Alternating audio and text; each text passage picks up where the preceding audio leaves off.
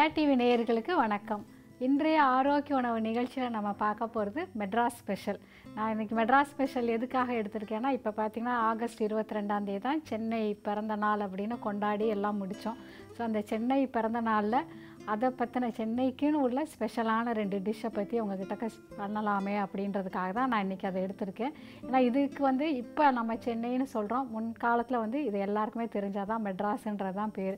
So இன்றைக்கி செய்ய போகிற 2 டிஷ்ஷுமே பார்த்திங்கன்னா அந்த பேரோட தான். முதல்ல பண்ண போகிறது மெட்ராஸ் கறி பவுடர் அப்படின்னு சொல்லிட்டு, அடுத்தது அந்த மெட்ராஸ் கறி பவுடர் வச்சு ஒரு சூப். அது கொஞ்சம் வித்தியாசமாக இருக்கும். ஏன்னா நம்ம நிறைய கேள்விப்பட்டிருக்கோம், ஆனால் அது கொஞ்சம் வேறு மாதிரி மெத்தடில் செய்வாங்க. ஸோ அது எப்படி செய்கிறதுன்றதையும் நம்ம பார்க்கலாம். ஸோ இந்த கறி பவுடர் எப்படி செய்கிறதுன்னு பார்க்குறதுக்கு முன்னாடி முதல்ல அதுக்கு தேவையான பொருட்கள் என்னென்னு பார்த்துருவோம். காய்ந்த மிளகாய் 10 to 12 வரை, தனியா 1 டேபிள் ஸ்பூன், சீரகம் 1 டேபிள் ஸ்பூன், சோம்பு 1 டேபிள் ஸ்பூன், மிளகு 1 டேபிள் ஸ்பூன், வெந்தயம் 1 டீஸ்பூன், நட்சத்திர சோம்பு 1, பட்டை விரல் நீள துண்டு, கிராம்பு 5, ஏலக்காய் 5, கறிவேப்பிலை 1 கைப்பிடி. இப்போ மெட்ராஸ் கறி பவுடர் செய்ய தேவையான பொருட்கள்லாம் பார்த்துட்டோம். இப்போ நீங்கள் நினைப்பீங்க எல்லாரும், இதுக்கும் நம்மளோட மசாலா பொடிக்கும் என்ன வித்தியாசம் அப்படின்ட்டு. நம்ம கரம் மசாலான்னு அந்த மசாலா பொருட்கள் தனியாக பண்ணுவோம். நம்ம அது கூட பார்த்திங்கன்னா மிளகா தனியாலாம் சேர்க்க மாட்டாங்க. கரம் மசாலா அதில் பார்த்திங்கன்னா இதில் இல்லாதது கரம் மசாலா நம்ம வேறு என்ன சேர்ப்போம்னு பார்த்திங்கன்னா மராட்டி மொக்கு சேர்ப்பாங்க சிலர். அதுக்கப்புறம் பார்த்திங்கன்னா பிரியாணி எல்லாம் சேர்ப்பாங்க. இந்த மெட்ராஸ் கறி பவுடர் நம்மளுடைய நார்மல் மிளகாத்தூளும் கரம் மசாலாவும் சேர்ந்த மாதிரி, அதாவது மிளகா தனியாக சேர்த்து பண்ணுற தூளோட இந்த வாசனை பொருட்களும் சேர்த்து ஒரு வித்தியாசமான கலவையில் இந்த மெட்ராஸ் கறி பவுடர் பண்ணுவாங்க. இந்த மெட்ராஸ் கறி பவுடர் வச்சு தான் பார்த்திங்கன்னா எல்லா சமையலுக்கும் அவங்க பிரிட்டிஷ்காரங்க நிறைய யூஸ் பண்ணாங்க. இப்போ இந்த கறி பவுடர் பண்ணும்போது முதல்ல நல்ல வெறும் வாணலியில் இந்த பொருட்களெல்லாம் நல்லா வாசனை வர அளவுக்கு வறுத்துக்கோங்க. எல்லாமே தனித்தனியாக வறுத்துக்கோங்க. ஏன்னா ஒன்று சீக்கிரம் வறுபட்டுரும், ஒன்று கொஞ்சம் லேட் ஆகும். அதனால் அதுக்கு தகுந்த மாதிரி பண்ணணுன்றனால தனியாக வறுத்துக்கோங்க. எண்ணெயெல்லாம் எதுவுமே விட வேண்டாம். முதல்ல மிளகா, அதாவது காஞ்ச மிளகா. இப்போ உங்களுக்கு கலர் வேணும், காரம் கொஞ்சம் கம்மியாக இருந்தால் போதும், கலர் வேணும் அப்படின்னு நினச்சிங்கன்னா காஷ்மீர் மிளகா அதை எடுத்துக்கோங்க. அந்த காஷ்மீரி சில்லிக்கு பார்த்திங்கன்னா காரம் கம்மியாக இருக்கும், கலர் நிறையா இருக்கும். நம்ம ஊரில் நார்மலாக கிடைக்கிற மிளகாய்க்கு கலர் ரொம்ப வராது உங்களுக்கு. இப்போ நான் எடுத்திருக்க மிளகாயிலே பார்த்திங்கன்னா ரொம்ப கலர் வராது, ஆனால் இது நல்லா காரமாக இருக்கும். ஸோ அதுக்கு தகுந்த மாதிரி நீங்கள் உங்களுக்கு எப்படி விருப்பமோ அப்படி எடுத்துக்கோங்க. பொதுவாக அவங்க பிரிட்டிஷ்காரங்க யூஸ் பண்ணது நிறையா காஷ்மீரி சில்லி தான். ஏன்னா அவங்களுக்கு கலர் தான் ரொம்ப முக்கியமாக பார்த்தாங்க அவங்க. ஏன்னா இந்த காரம் அவங்களுக்கு சேராதனால காரத்தை கொஞ்சம் குறைச்சிக்கிட்டாங்க. அவங்களுக்கு எல்லா பொருட்களும் நம்மளை மாதிரி தனித்தனியாக மிளகா, மல்லித்தூள், கரம் மசாலான்னு சேர்த்து சமைக்கிறது அவங்களுக்கு அவ்வளோ சரியாக வராதனால எல்லாம் கலந்த மாதிரி ஒரு மசாலா பண்ணி வச்சுக்கிட்டாங்க. இப்போ நம்ம மிளகா வறுத்தாச்சு.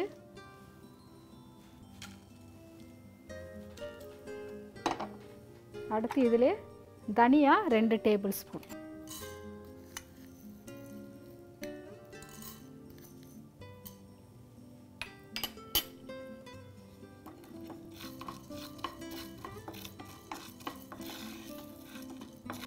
தமிழ்நாட்டில் பார்த்திங்கன்னா எல்லா ஊருக்கும் ஒரு தனித்தனி ஸ்பெஷல் உண்டு. எல்லாருமே நினைப்பாங்க மதுரை சமையல், கொங்கு நாட்டு சமையல், அதே மாதிரி திருநெல்வேலி சமையல், கன்னியாகுமரி சமையல், செட்டிநாடு சமையல் விதவிதமாக நிறைய இருக்குது. ஆனால் மெட்ராஸுக்குன்னு எந்த சமையலும் கிடையாதா அப்படின்னு நிறைய பேர் கேட்பாங்க, புதுசாக இருக்கவங்களாம். அப்படிலாம் கிடையாதுங்க. மெட்ராஸுக்குன்னே ஒரு தனி சமையல் இருக்குது. அதில் ரொம்ப பாப்புலர்னு பார்த்திங்கன்னா மெட்ராஸுக்குன்னே உரித்தான ஒரு சமையல்னால் வடகறி தான். மெட்ராஸ் மட்டும் எல்லாருக்குமே முதல்ல நினைவுக்கு வர்றது வடகறி தான். இது மெட்ராஸ்க்கே உரித்தான ஒரு ஸ்பெஷல் டிஷ்ஷுன்னு சொல்லலாம். இது தவிர பார்த்திங்கன்னா இங்கே எல்லா ஊர் மக்களும் இருக்கிறதுனால எல்லாமே ஒவ்வொரு ஏரியாலையும் ஒரு சமையல் ரொம்ப பிரமாதமாக இருக்கும். ஒரு டிஷ் ரொம்ப பாப்புலராகவே இருக்கும். இங்கே சென்னைக்கு ரெகுலராக வர்றவங்களா இருக்கட்டும், இங்கே இருக்கிறவங்களுக்கு கண்டிப்பாக அதெல்லாமே தெரிஞ்சிருக்கும். உங்களுக்கு இந்த நார்த் மெட்ராஸ் பக்கம் போனீங்கன்னா நிறைய நார்த் இந்தியன் சாட் வெரைட்டிஸ் நிறைய கிடைக்கும். அதே மாதிரி பர்மிய உணவுகள் அங்கே மட்டும்தான் கிடைக்கும். தமிழ்நாட்டில் வேறு எங்கேயும் எனக்கு கிடைக்கிற மாதிரி தெரியல. இங்கே மெட்ராஸில் மட்டும் அந்த பர்மாலேருந்து வந்தவங்க இருக்கிறதுனால அந்த உணவு வகைகள் அங்கே ரொம்ப ஸ்பெஷலாக இருக்குது. ஸோ அது மாதிரி எல்லா ஊர் உணவு வகைகளும் கலந்து கிடைக்கிற இடம்னு பார்த்திங்கன்னா நம்மளுடைய சென்னை தான் சொல்லலாம். இப்போ இது வறுத்தாச்சு.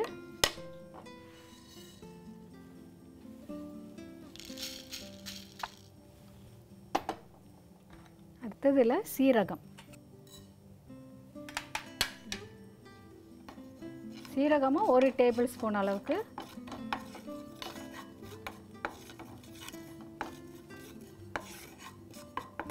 இப்போ இந்த மாதிரி எந்த ஒரு மசாலா பொடி நீங்கள் வீட்டில் பண்ணுறதா இருந்தாலும் நல்லா வாசனை வர அளவுக்கு வறுத்து அரைச்சி எடுத்துட்டு மொத்தமாக அரைக்கும் போது எல்லாத்தையும் ஒரு பெரிய பாட்டிலில் நல்லா காற்று போகாத வரைக்கும் மூடி வச்சுருங்க.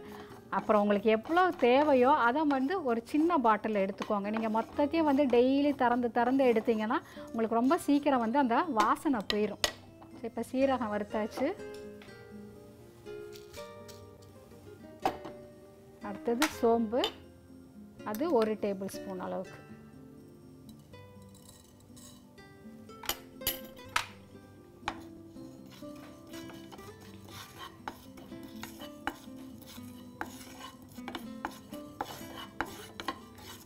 இப்போ சோம்பு வறுத்தாச்சு.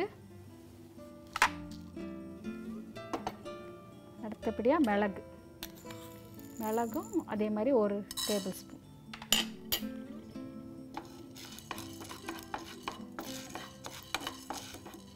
மிளகு வறுத்தாச்சு.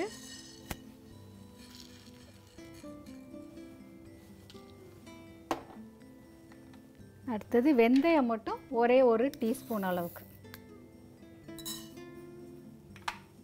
இல்லை இந்த கசப்பு தன்மை இருக்கும் வெந்தயத்தில், அதுக்காக.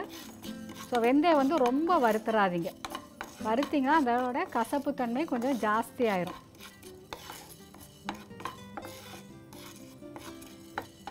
வெந்தயம் வறுத்தாச்சு.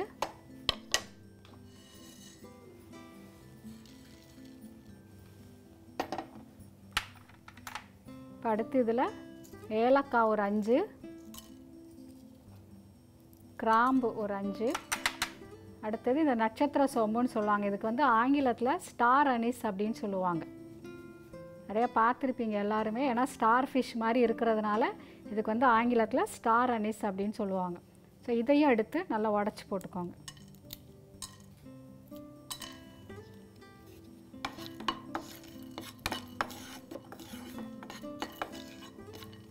வறுத்தாச்சு. ஏலக்காய், கிராம்பு, நட்சத்திர சோம்பு. அடுத்தது இந்த பட்டை.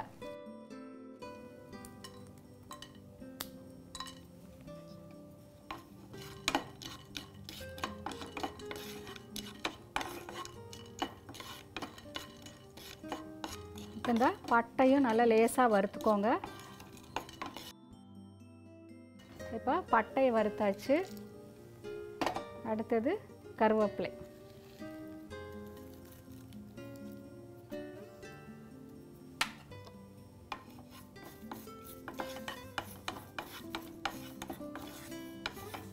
அதே மாதிரி நம்மளோட மசாலா பொருட்களில் நம்ம வந்து கருவேப்பிலை வந்து தாளிக்கிறதுக்கு சேர்க்குற மாதிரி இந்த மாதிரி பொடியில் நம்ம சேர்க்குறதே கிடையாது.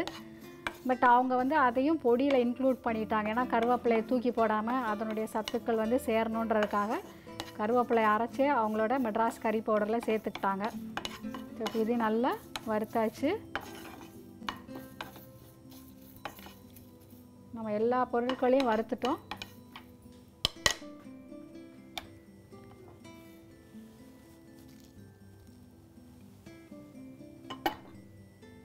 இப்போ நம்ம மெட்ராஸ் கறி பவுடருக்கு தேவையான பொருட்கள்லாம் வறுத்து நல்லா ஆற வச்சிட்டோம்.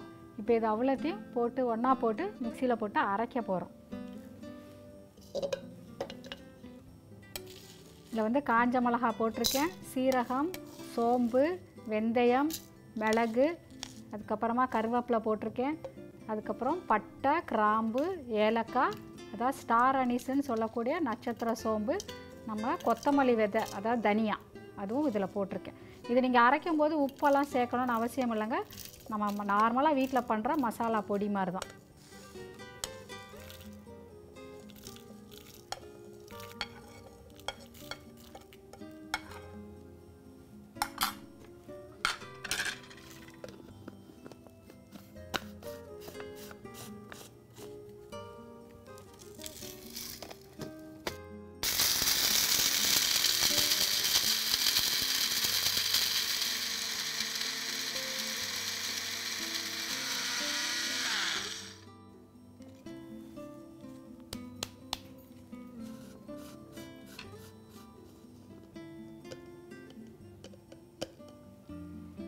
பாருங்கள், நம்மளுடைய மெட்ராஸ் கறி பவுடர் தயாராகிருச்சு. இப்போ இந்த பொடி எப்படி இருக்குன்னு பாருங்கள். இதோட வாசனையே வந்து நம்மளோட நார்மல் மசாலா பொடிக்கும் இதுக்கும் கொஞ்சம் நல்லாவே டிஃப்ரென்ஸ் தெரியுங்க.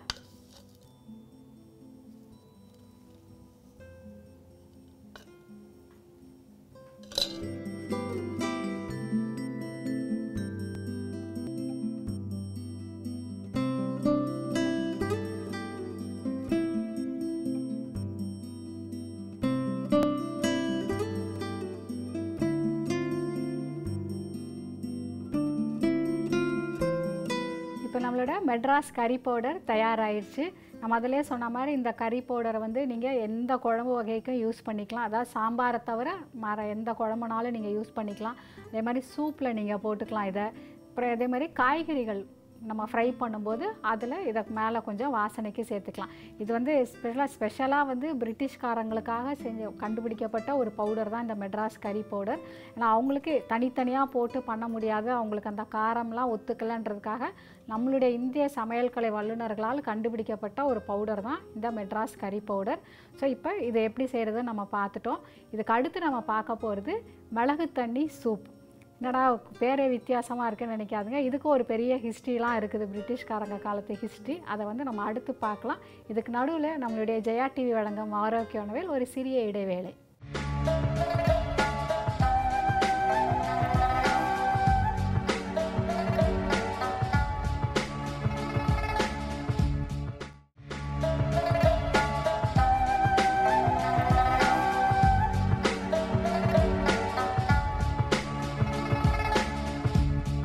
Welcome back to Jaya TV வழங்கும் ஆரோக்கிய உணவு. பிரேக்குக்கு முன்னாடி நம்ம மெட்ராஸ் ஸ்பெஷலில் மெட்ராஸ் கறி பவுடர் எப்படி பண்ணுறதுன்னு பார்த்தோம். இப்போ நம்ம அடுத்து பார்க்க போகிறது இந்த மெட்ராஸோட ஸ்பெஷலான ஒரு சூப், அதாவது மிளகு தண்ணி சூப். இந்த தமிழில் சொல்லணும்னா மிளகு தண்ணி சூப்பு. ஆனால் பிரிட்டிஷ்காரங்க வாயில் அந்த மிளகு தண்ணின்றது முதல்ல வந்து அவங்களுக்கு ப்ரொனவுன்ஸ் பண்ண ரொம்ப கஷ்டமாக இருந்ததுனால அவங்க வந்து பார்த்திங்கன்னா அதை முல்லிகாட்டாவணி சூப் அப்படின்னு சொல்லுவாங்க. அதாவது மிளகு தண்ணி அப்படின்றது தான் முல்லிகாட்டாவணி அப்படின்னு. ஸோ இந்த மிளகு தண்ணி சூப் என்னென்ன எப்படி செய்யலாம், அதுக்கு தேவையான பொருட்கள் என்னென்னு பார்த்துருவோம். வேக வைத்த துவரம் பருப்பு, அதோட தண்ணியும் சேர்த்து 2 கப். சின்ன வெங்காயம் 5லிருந்து 8 வரை. நசுக்கிய பூண்டு பற்கள் 2. இஞ்சி துருவல் 1 தேக்கரண்டி. மிளகாய்த்தூள் 1/2 டீஸ்பூன். மல்லித்தூள் 1/2 டீஸ்பூன். மஞ்சள் தூள் 1/4 டீஸ்பூன். மிளகு சீரக பொடி 1 டீஸ்பூன். மெட்ராஸ் கறி பவுடர் 2 டீஸ்பூன். உப்பு தேவையான அளவு. கறிவேப்பிலை சிறிதளவு. கொத்தமல்லி சிறிதளவு. வெண்ணெய் 1 டேபிள் ஸ்பூன். சிறிய ஆப்பிள் 1. இப்போ மிளகு தண்ணி சூப் செய்ய தேவையான பொருட்கள்லாம் பார்த்துட்டோம். ஸோ இப்போ இந்த சூப் எப்படி செய்கிறதுன்னு பார்க்கலாம். முதல்ல ஒரு வாணலி எடுத்துக்கோங்க.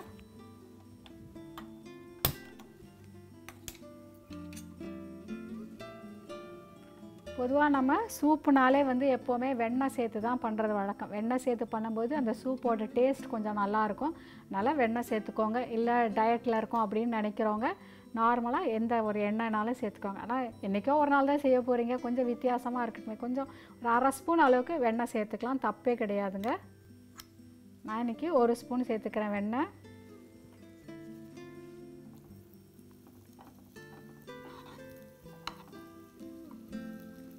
வெண்ணெய் லேசாக உருகட்டும்.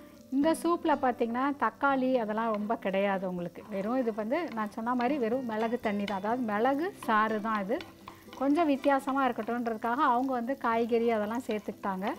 இந்த வெண்ணெய் கொஞ்சம் உருகினோடனே இந்த பொடியாக நறுக்கி வச்சுருக்க சின்ன வெங்காயம் சேர்த்துக்கோங்க.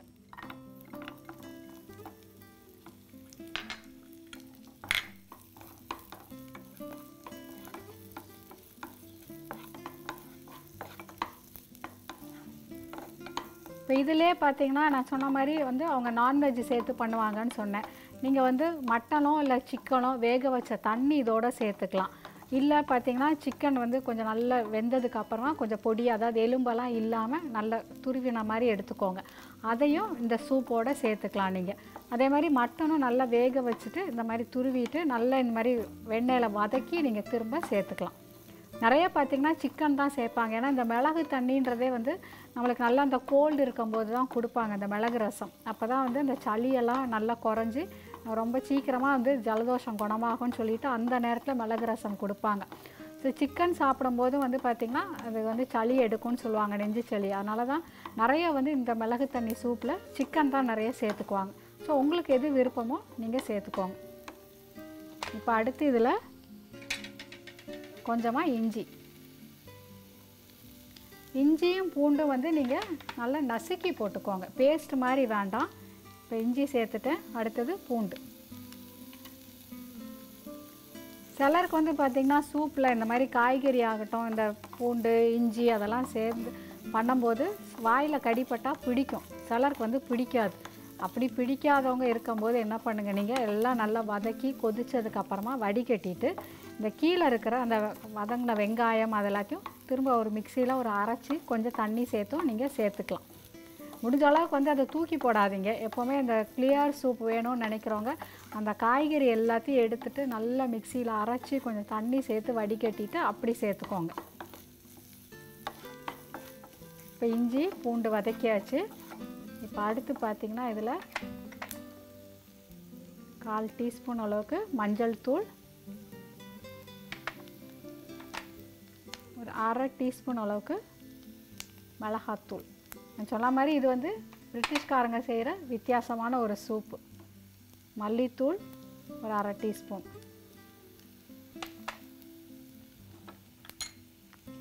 அதையும் வதக்கிக்கோங்க லேசாக. ஏன்னா இதில் பார்த்திங்கன்னா திரும்ப மிளகுத்தூள் சேர்க்க போகிறோம் நம்ம. அதுக்கப்புறம் அந்த ஏற்கனவே நம்ம பார்த்த மெட்ராஸ் கறி பவுடரும் சேர்க்க போகிறோம். ஸோ எல்லாத்துலேயுமே காரம் இருக்கும். அதனால் மிளகாத்தூள் வந்து கொஞ்சமாக சேர்த்துக்கோங்க. அதை சேர்க்காமலும் செய்யலாங்க, தப்பே கிடையாது. இதில் சேர்க்கும்போது கொஞ்சம் கலர் வரும், அதுக்காக தான். ஸோ இப்போ இந்த வேக வச்சு வச்சுருக்கிற பருப்பு தண்ணி, பருப்போடு சேர்த்து வேக வச்ச தண்ணி.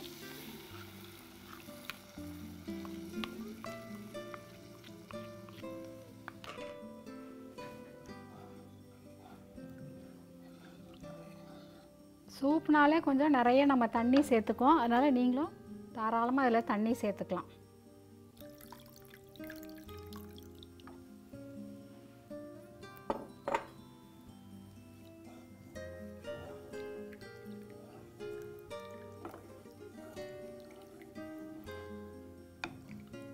இப்போ இந்த தண்ணி கொஞ்சம் நல்லா கொதி வரட்டும்.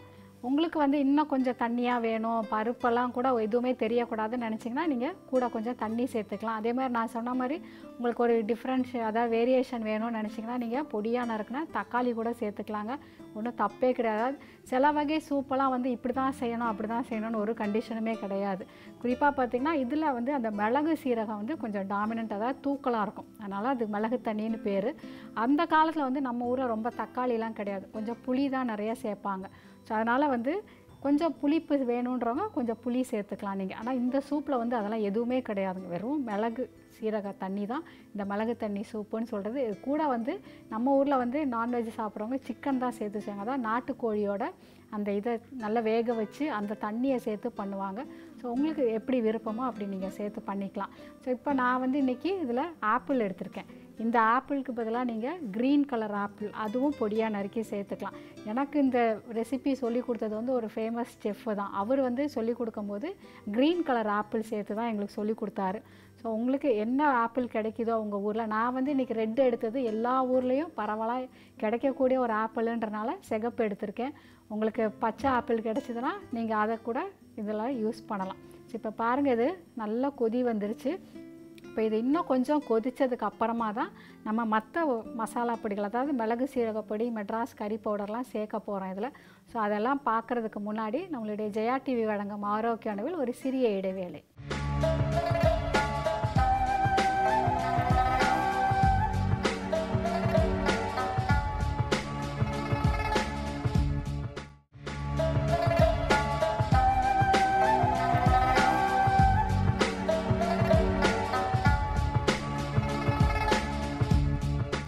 Welcome back to Jaya TV வழங்கும் ஆரோக்கிய உணவு. பிரேக்குக்கு முன்னாடி நம்ம மிளகு தண்ணி சூப்பில் எல்லா பொருத்தையும் சேர்த்து கொதிக்க விட்டோம்.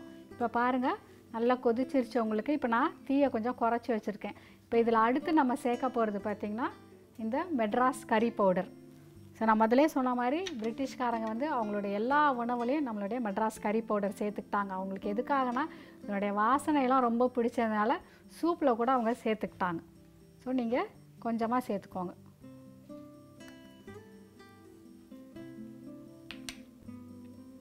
அடுத்தது கொஞ்சமாக மிளகு சீரகப்பொடி.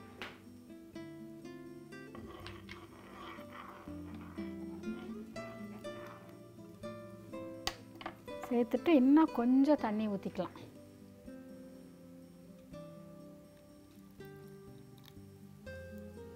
இப்போ நம்ம சூப்புக்கு தேவையான அளவு உப்பு சேர்த்துக்கிறோம்.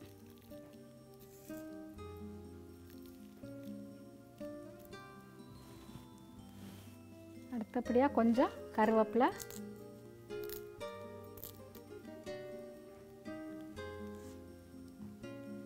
கொஞ்சம் கொத்தமல்லி.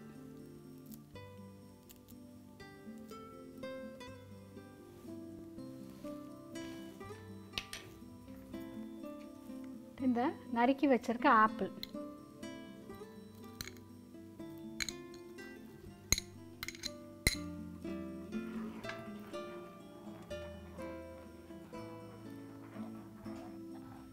நல்லா கலந்துக்கோங்க.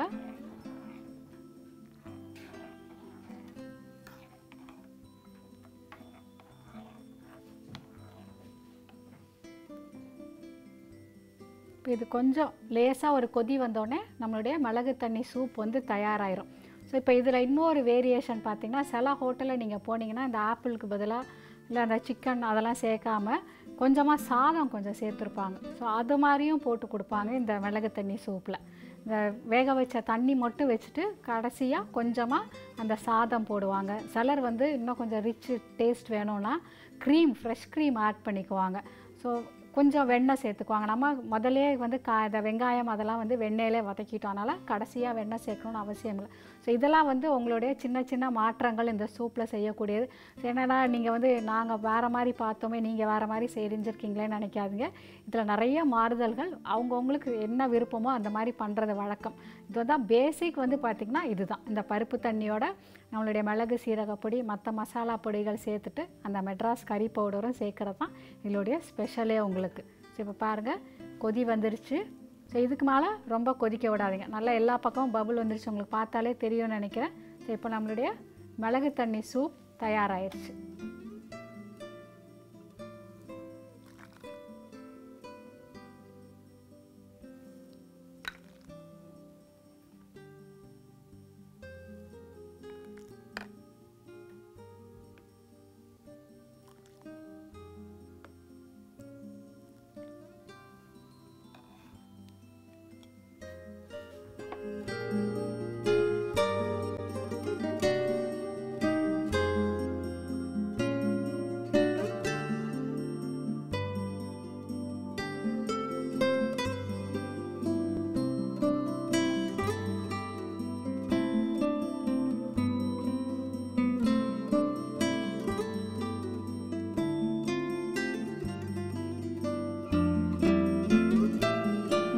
இன்றைக்கி நம்ம மெட்ராஸ் ஸ்பெஷலாக 2 ஸ்பெஷல் டிஷ் பார்த்தோம். முதல்ல நம்ம பார்த்த மெட்ராஸ் கறி பவுடரை கண்டிப்பாக எல்லோரும் ட்ரை பண்ணுங்கள். நீங்கள் உங்கள் வீட்டில் என்ன ஒரு குழம்பு, அதாவது கொஞ்சம் சாம்பார் தவிர்த்து காரக்குழம்பு தவிர்த்து வேறு குழம்பு வைக்கும்போது இந்த பொடியை சேர்த்துக்கோங்க. அதே மாதிரி பொரியல், காய்கறி பொரியல் பண்ணும்போது, குறிப்பாக காரக்கறி பண்ணும்போது இந்த மெட்ராஸ் கறி பவுடர் சேர்த்து பண்ணிங்கன்னா டேஸ்ட்டே ரொம்ப நல்லாயிருக்கும். அடுத்தது அந்த மிளகு தண்ணி சூப்பும் ட்ரை பண்ணி பாருங்கள். எப்படி இருந்ததுன்னு மறக்காமல் எங்களுக்கு சொல்லுங்கள். இதே மாதிரி ஒரு நல்ல ரெசிபியோட மீண்டும் உங்களை அடுத்த வாரம் ஜெயா டிவி வழங்கும் ஆரோக்கிய உணவில் சந்திக்கும் வரை வணக்கம் கூறி விடைபெறுவது கிருஷ்ணகுமாரி ஜெயக்குமார்.